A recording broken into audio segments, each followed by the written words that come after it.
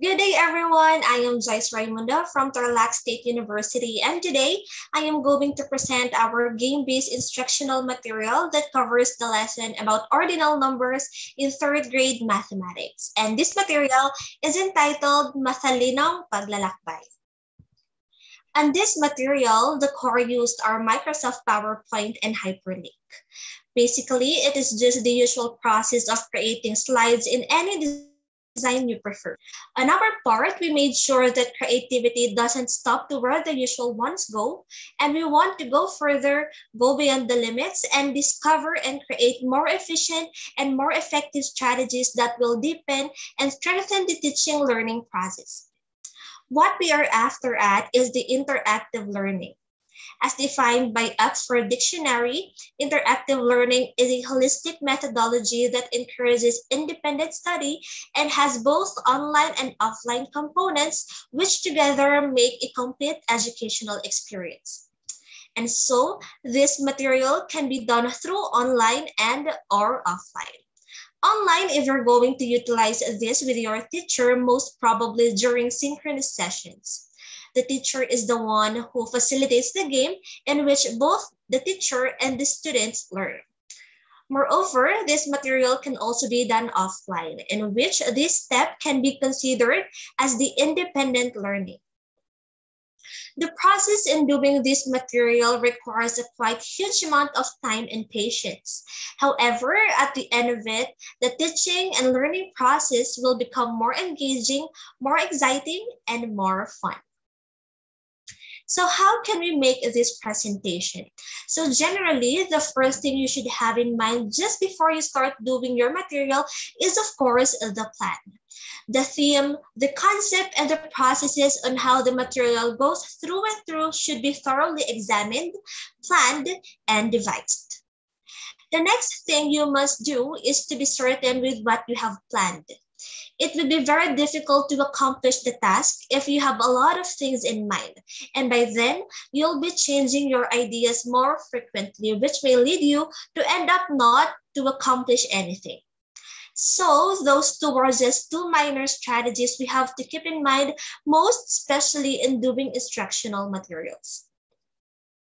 So moving on the process in doing this material is quite easy since we already have prior knowledge in creating a presentation out of Microsoft PowerPoint. However, there are some more mediums online that can be used in creating templates. And on our case, we made the use of Canva. Right after that, we made the questionnaires that served as the highlight of this material. Some were self-made and some were adopted from the internet. On a side note, on creating this instruction, we also take into considerations the fact that learners are diverse and the learners learn differently. And so we came up into an idea that the composition of these questions are mixtures of audios for auditory learners, videos and images for visual learners, and word form problems for other types of learners like kinesthetics and etc. In continuation, right after inputting the content of the presentation as well as the animations and transitions, we are now going to integrate the hyperlink. So the process here now is very much simple as well. So step one, highlight the text or object you would like to hyperlink. Then right-click the highlighted text and select hyperlink.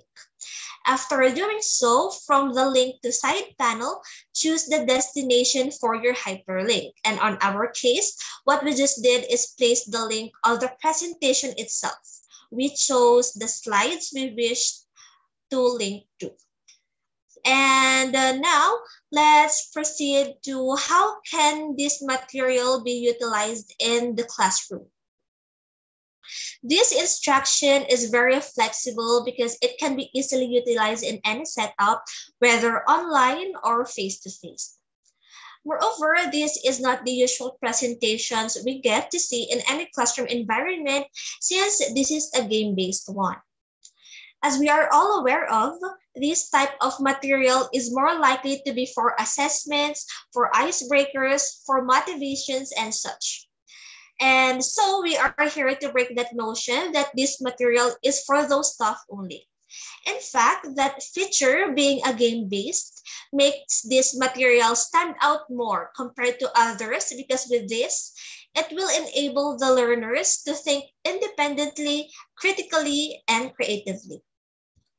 If integrating this in a classroom environment, we will be able to hone, develop, enhance, and even discover a lot more skills and talents of the students.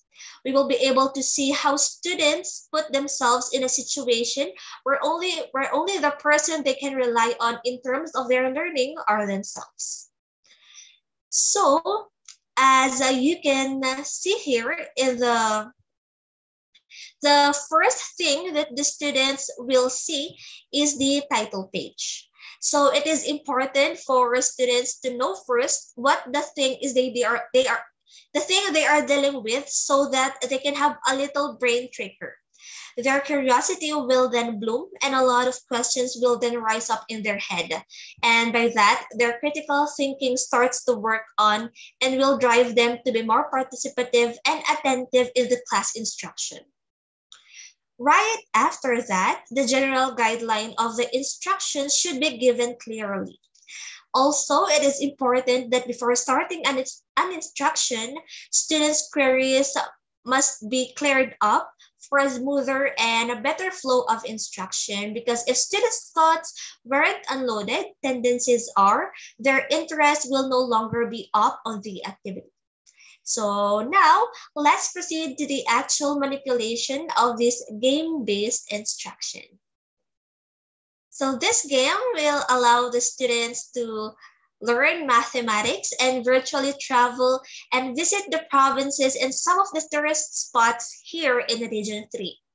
There are 7 provinces and 7 tourist spots in this game, and the players have the freedom to choose the place where they want to go. In each province, there are 15 problems about ordinal numbers that the players need to solve to continue in the game and gain more points. So in this game, each place has its corresponding points for every correct answer. If the player gets 3 wrong answers, he or she will not be able to continue in the game. And the one who has the greatest number of points will be the winner of the game. So in creating this material, it was also taken into considerations that hints or clues should be provided for learners, because this might be the first time for them to encounter the lesson. And without prior knowledge, it would become a very difficult instance for them. And this would serve also as their benchmark in proceeding with the actual material. So are you guys ready to search on and delve deeper on our material? And I guess you are, so let's start. For example, we want to go to Tarlac, and we would want to answer the question number 2.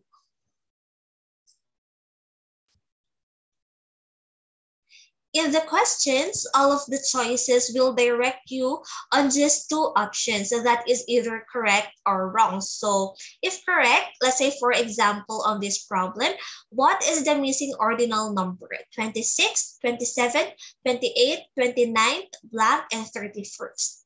So the correct answer here is 30th. So by clicking it,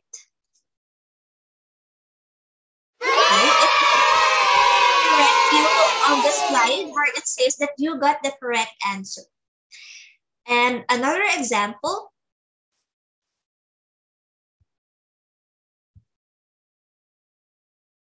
for example, we want to go to Pampanga. And we are going to answer question number 4. The question is, what is the 10th letter of the word mathematics? For example, the answer here is, we're going to answer this question H. And we all know that H is the wrong answer. And by clicking the wrong answer, it will direct you, of course, in the slide wherein it says you got the wrong answer and it says better luck next time. Okay, so those are just some of the slides presented in this game. So if the questions had already been picked, the box will turn to black to indicate that the question has already been answered. Those effects you've seen are the hyperlinks. So as stated by Stacy G 2017 on his article, hyperlink function in PowerPoint allows users to advance from one slide to another slide in their presentation when they click on a predetermined word, shape, or image, thereby allowing for a more dynamic and interactive experience than can be obtained with serial presentation of slides alone.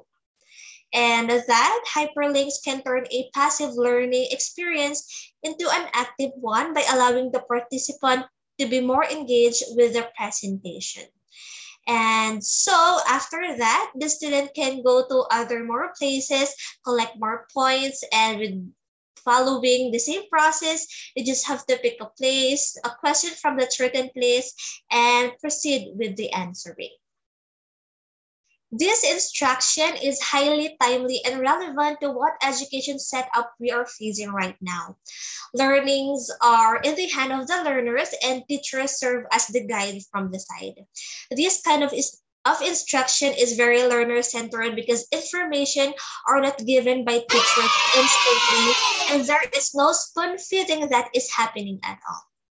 With that concept, I see, or our group sees that the benefits this instruction could give to both the students and teachers are two approaches that could be possibly applied.